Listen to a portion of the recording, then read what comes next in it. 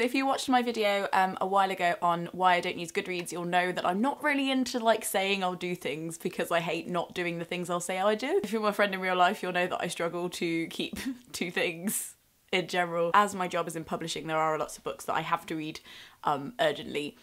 So I see my free time reading as something that is completely spontaneous, and I don't really like thinking about what I'm going to read. I like to just pick on the spot. And also the aim of books surely is to change you and to change your attitudes to things and to change what you're excited about. So with TBRs, they kind of confuse me in some ways. All of that being said, I was rearranging my shelves for the new year, thanks to Maria Kondo, and there were a few books that I picked out that I was just like, I look at them and I'm like, I'm so excited. So I thought I'd show you some of them. Some of them are ones that have come out a while ago and I'm just excited to read, and some of them haven't come out yet. Ooh. The first one is All the Rage by Courtney, which is one that I am going to start reading basically as soon as I turn this camera off. This is coming out in January, and it's a book about rape culture. And it's a YA book, so I really want to know how they treat this. I'm really excited about it. It's coming out on the 28th of January, and the blurb says, the footsteps stopped but the birds are still singing about a girl who wakes up on a dirt road and doesn't know what happened to her the night before. The next one is a proof I found in a pile of like discarded books somewhere from a publisher called One World. It's called The Prison Book Club, and it's basically about a person who starts a book club in a prison.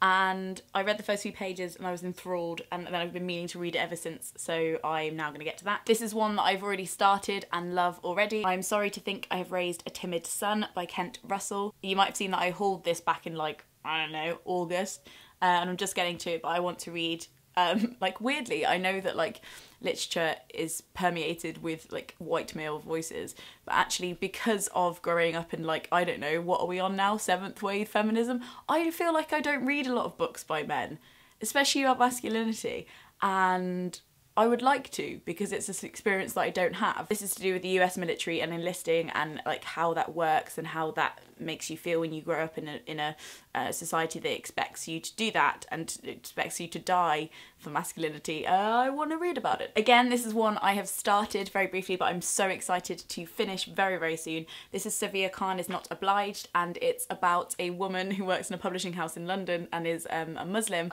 She starts randomly chatting about her like catastrophic experiences with dating, and they enlist her to write a memoir on Muslim dating, and it sounds hilarious. It sounds like a cross between It's Not Me, It's You and Bridget Jones with some hijab jokes, so I'm excited. The protagonists of all of the rom-com books I've ever read have been white females, so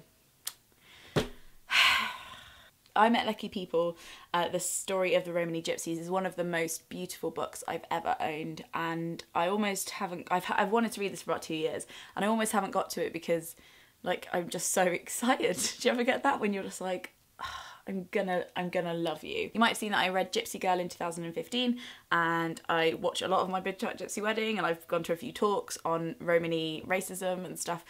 So I want to read this so I can like actually know what the hell I'm talking about rather than just thinking about it in my head. I'm perfecting. I'm working on the writing I did during NaNoWriMo. So I wrote 50,000 words for NaNoWriMo. You might see some of the post-it notes behind me. I'm working on making that better and adding to it and just making it a piece of work that I'm more happy with. And I wanted to read some more books that I think sit in the genre that I'm trying to write in.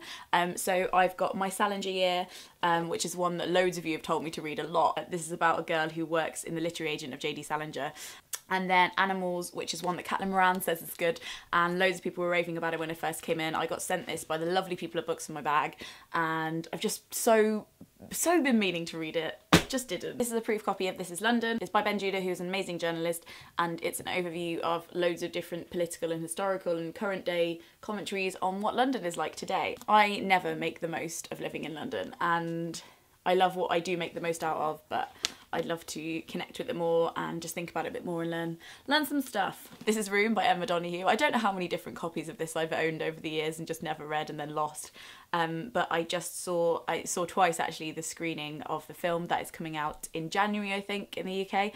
And I'm probably going to do a separate video on that, but I just thought it's just one of the best films I've seen all bloody year / life. This is a book about a woman who gets kidnapped and kept in a room, and it's told from her child's perspective because her child is born in the room, and the way she chooses to help him through that is to tell him that the room is only the room and there is nothing else outside the room. And he's just like lives very contently with that fact. Until The Undivided Past is a book that I got, looks like pretty far through a long time ago and never finished. And then I keep seeing and having those discussions about how we divide race. I don't know if you saw them, there was a really cool video called like I Am Not Black that's been going around for a while, and I'm like loads of different stuff is going on in my head, and I'm like, I think a lot of the stuff is in this book and I think it's written by somebody more intelligent than me that's done more research, so I should probably read this before I say anything about anything. Now this you might recognise is When We Were Alive by our friend Chelsea Fisher. Chelsea was one of my first friends on YouTube. Her YouTube name is Ophelia Dagger, and I used to live with her, and now she has a bloody book out. I'm so proud. So this is the proof copy. I'm really, really excited to read this, and it's out in March. Get a little bit emotional. Gonna have to put it down. And then lastly, I am so excited for this. This is a proof copy of Mhairi McFarlane's new book, Who's That Girl? I don't even want to read the blurb because I don't care what it's about. I love Mhairi McFarlane's writing and I will basically read anything that she writes.